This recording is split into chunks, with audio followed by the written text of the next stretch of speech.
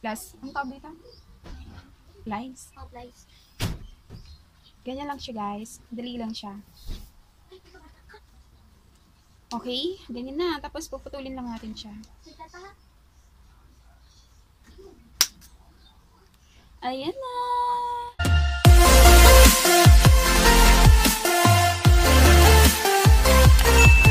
Hello guys! Good morning! I'm Jaylin Clarito and welcome po sa aking YouTube channel. So, for today's vlog ay isi-share ko sa inyo kung paano ako mag-arrange, paano ako mag-display ng aking mga paninda, kung paano ako katagal, paano ako kakalat tuwing nag-a-arrange ako. So, kasi ako guys, matagal talaga akong mag-ayos, matagal akong magbuting-buting ng mga kung ano-ano lang na naiisip ko. Kasi hindi ako yung tipo na basta-basta ko na lang nilalagay. Gusto ko yung naka-arrange talaga siya at titingin pa ako niya sa labas kung maganda ba siyang tingnan kapag nasa labas ka, para masisiguro ko naman na kaakit-akit siya sa mga bumibili.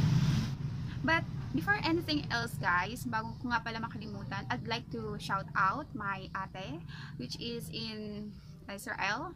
Hi! Her name is Maisel Clarito and nagpapa-shout out din yung kanyang alaga, si Omre. Hello! I hope, Omre no? I hope you like watching Tita every time that I'm doing my vlogs. Sana you stay healthy there wherever you are. So, mag-i-start tayo. Guys, ayan po, makikita nyo dyan yung mga kalat-kalat ko. Ayan, yung mga shampoo ko. Mga shampoo, mga conditioners. Tinanggal ko muna siya dito kasi nilagay ko yung emperador. Kasi kahapon, habang nag-aayos ako, may dumaan na ahente neto. So, nagtanong ako kung pwede kalahati-kalahati lang yung bibilin ko. Kasi wala pa namang gaano naghanap. Since nung nag-lockdown kasi, wala pa akong ang emperador na nabili. So, ito, ano to, 1/4 to lahat. Anim-anim. Bali, ano siya, parang 150 kung ibebenta. Ito 120. Ayan guys, tinanggal ko muna siya dyan. Tapos makikita mo yan. Ayan, ayan pa yung mga kalat-kalat ko guys. Tapos itong alambre. Ito yung alambre. Ginagawa ko siyang ganito. You know. Ginagawa kong ganito. Bakit? Kasi yung estante ko diba bakal. So, nainggit ako sa mga vloggers na na maganda yung yung may sabit-sabit na ganyan. Ginaya ko. Kaso lang since nga yung ating lagayan is bakal, nag-isip ako ng way. So eto, sumakit talaga yung kamay ko kagabi kasi ang dami ko masyadong ginawang ganito. Kita mo naman, yan yung bago kong ginawa. Ayan yung update sa aking store, guys. Ayan. Diba? Hindi pa yan tapos. Yung iba dito nilagay ko ay doughy donut. Tapos, diba yung sabi ko maglalagay ako ng sampayan. Sabit-sabit. Ayan. Tinaray ko siya kagabi na mahaba ang ilalagay ko. Kaso, natatabunan naman yung yung mga paninda dyan sa likod. Kaya sabi ko, ganyan na lang muna siya kahaba. Parang lang, display lang talaga siya. Kasi naman, pag may bibili naman dito naman siya guys, diba? Kaya yung lang, magkakulay lang siya. Ayan, hindi pa siya tapos. Ayan guys. Ayan. Tapos dito, against the light, wala nang mga laman yung aking mga candies. Yung asawa ko. Hi! Wala kang Wala kang Okay pa, wala pas na Ah. Yan, sakay ka dalik ako. Ayan. Ang dilim. Yan siya guys. Pag tinignan mo siya dito. Ayan. Ayan o, tingnan mo ang kalat ko. Yung mga biscuits ko naubos na. Lalagyan natin yan mamaya. Okay, stay tuned lang kayo, stay connected lang kayo guys. So guys, yung uunahin natin gagawin ay kukuha muna tayo nung yellow para ilagay natin dito sa ating lagayan.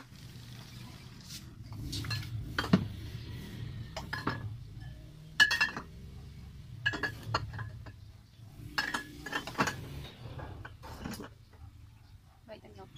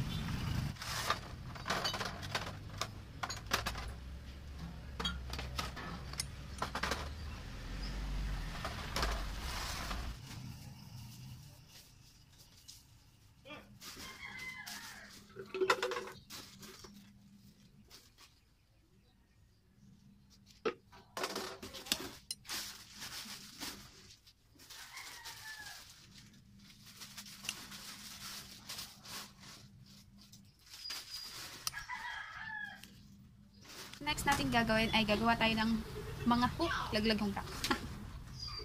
Gagawa tayo ng hook. Easy lang guys. I will teach you how. Nahiya ako. Mayroon kasi akong viewer. Hi viewer! Hi! Diyan ka lang ah. So, ganito lang siya guys. Alambre lang syempre. Plus, ang tawag dito? Plies. Oh, please. Ganyan lang siya guys. Dali lang siya. Okay? Ganyan na. Tapos puputulin lang natin siya. Ayan na! Okay, gagawa lang tayo ng marami.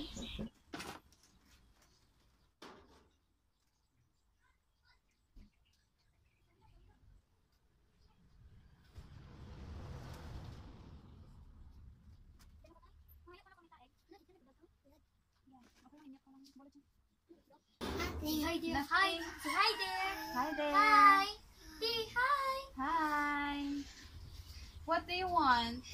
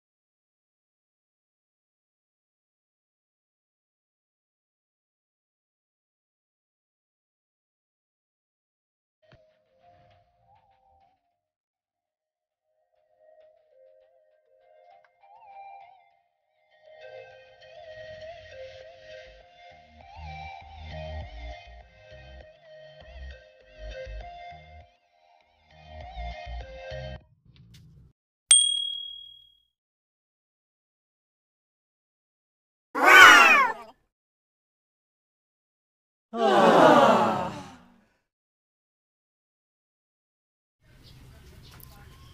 guys, konting pasilip lang sa bago kong arrange.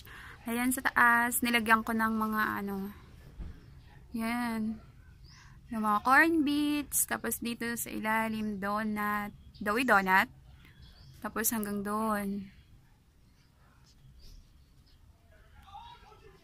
Nilagyan ko rin siya ng mga ganyan-ganyan. Kasi minsan hindi ito mabenta.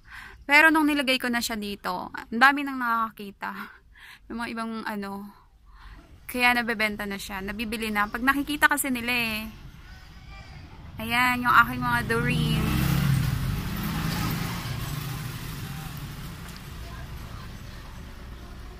Ayan guys. Yan, mga ginisa mix, diyan ko nilagay. Tapos yung kape ko. Dati kasi yung mga kape ko nakasabit sa loob, eh hindi gaano makita. Kaya diyan sa labas, mas maganda siya guys. Yan yung itlog. Yan.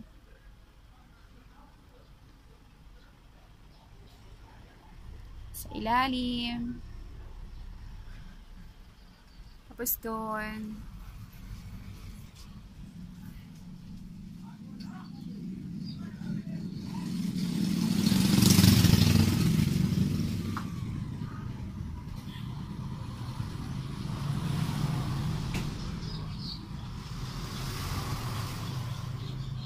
Tapos guys, ito na yung ginawa kong sampayan.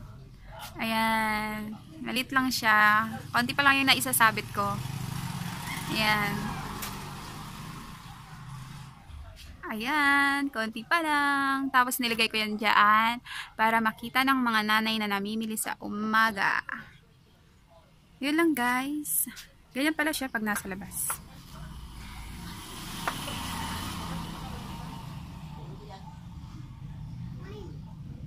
Okay? So, ayun po guys. Sinamahan nyo na naman ako sa aking pag-rearrange, sa aking pag-display ng aking mga paninda. Ayan o. Tingnan nyo naman kung gaano siya kaayos. At nagpapasalamat naman po ako sa inyo dahil dyan. Sana po ay may na-absorb kayo. Some techniques from me. Sana ay mai-apply nyo na naman sa inyong mga tindahan at sa inyong mga buhay-buhay, mga ganyan. At sana po ay patuloy pa rin po kayo na magsuporta sa akin, sa aking mga video, sa aking mga vlog soon in the future. So, thank you po. At stay safe lang po tayo lahat guys. Lalo na sa COVID na sana ay totally mapalayas na natin. Yun lang po guys. Thank you. Bye-bye.